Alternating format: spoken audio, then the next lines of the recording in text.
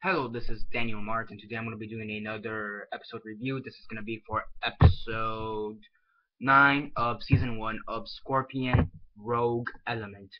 So yeah, but before I begin though, 10-second spoiler warning as usual for those who have yet to actually watch the episode and haven't already. Stop the video, go check it out, and then come back and watch the rest of this review.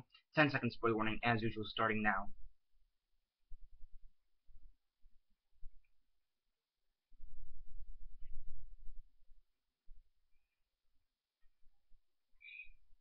Okay, so 10 seconds are up. So for those who have yet to actually watch the episode and haven't already, please don't comment down below or be messaging me that I never gave you a fair warning, because as usual I did.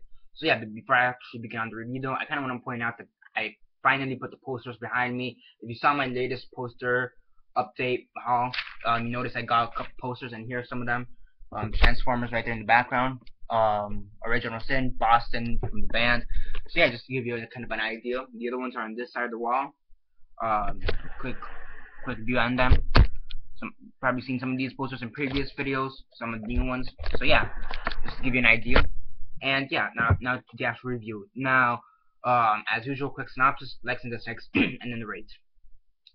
So yeah. Basically in this episode you have Agent you have Cabe, Gallo, you have the agent, and basically what's happening is that his ex-wife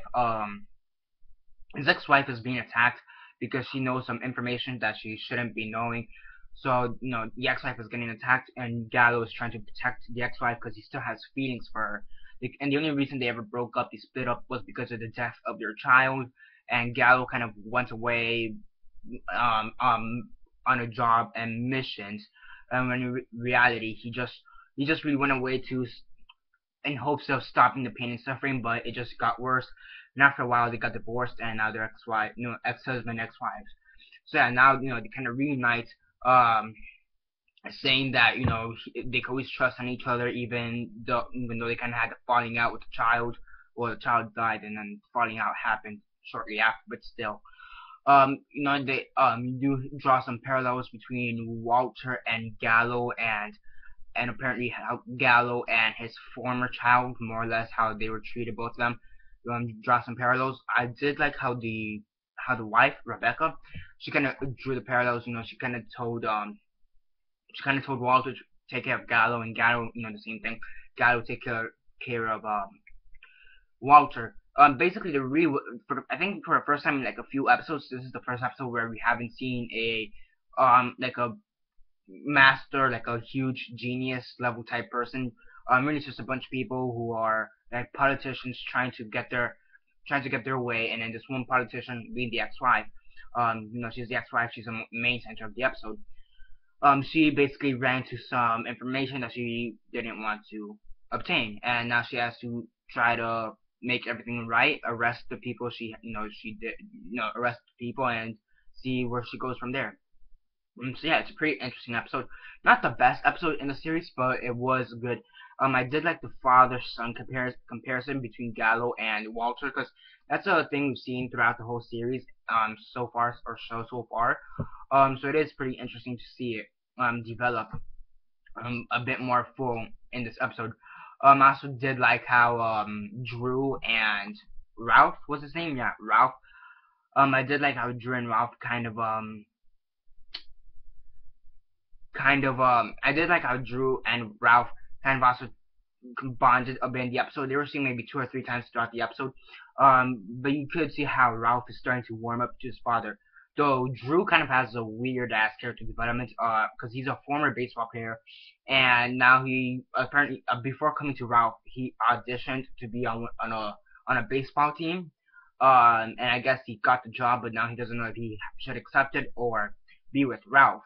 So now there's that dilemma. He kind of asked Walter for help. What should I do?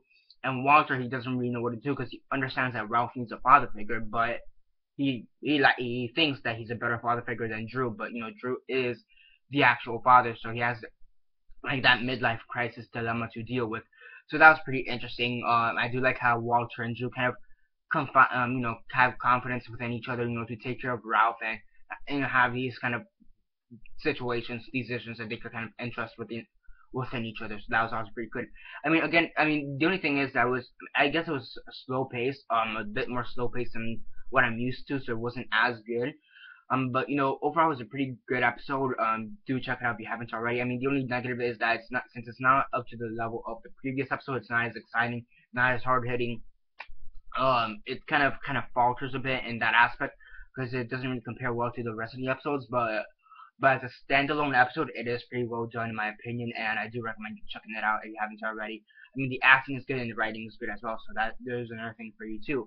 And yeah, that's basically it for this review. On a scale of 1 to 10, 1 being the worst, 10 being the best, and 6 being decent, I give this episode a 7 out of 10. Pretty good episode. Definitely do check it out. And yeah, that's basically it for now. Subscribe if you're not already subscribed. I do movie reviews, TV show reviews, and comic book reviews.